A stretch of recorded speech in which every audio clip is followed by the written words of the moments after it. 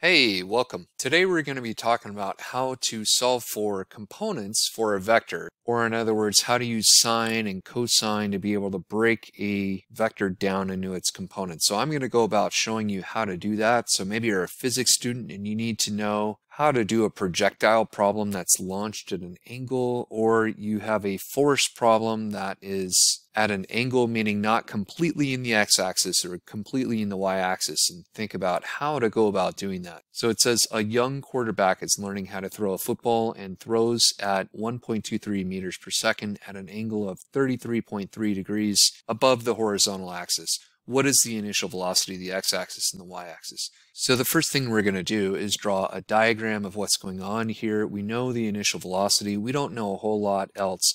But in the initial diagram, we should also point out that this path of the projectile, it follows the path of a parabola. It does not follow the path of a triangle. So we want to say the projectile actually doesn't follow this path. That is just its initial velocity, which is important information, and we're going to use that. All right, so based on that, what I want to say next is really important. This is our major strategy that we're going to use here, and that is we take the vector and we make it into the hypotenuse of a right triangle. The very same vector over here becomes the hypotenuse of a right triangle. And then we can use trig functions to solve for our unknown legs, our opposite leg and our adjacent leg, using some simple trig functions. So just as a quick reminder, these are your simple trig functions here. You may or may not need to memorize these. I'm not a big fan of memorization myself, but even I will suggest to my students that they memorize these because they come up so often in so many aspects of math and science. All right, so let's go ahead and think about how to apply this. We've got our sine function over here. So the sine of any angle is equal to the opposite leg over the hypotenuse leg in terms of lengths, right? So the length of the opposite leg here divided by the length of this hypotenuse leg right here. And that's our unknown. So let's go ahead and solve for that. I'm going to isolate for my unknown. And at this point, I'm able to plug in a little more in terms of the specifics from the right triangle that we're dealing with over here into this general equation that we had up here.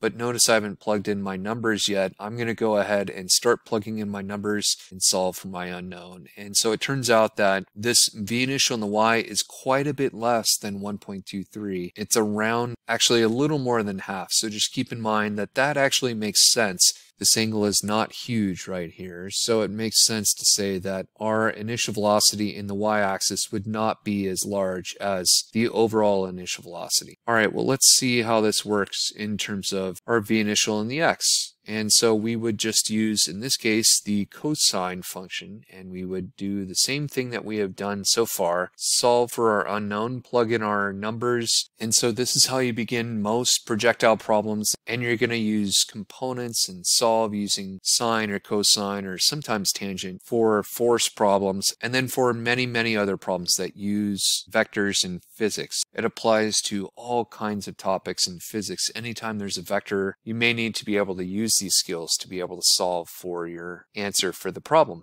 I will say at the end here that because we solved for this v initial previously and we know what the hypotenuse is, another alternative way of solving for your v initial in the x, of course, would be the Pythagorean theorem. So in any case, I hope this was helpful. If you have any comments down below, please let me know, and I hope you all have a great day. Take care.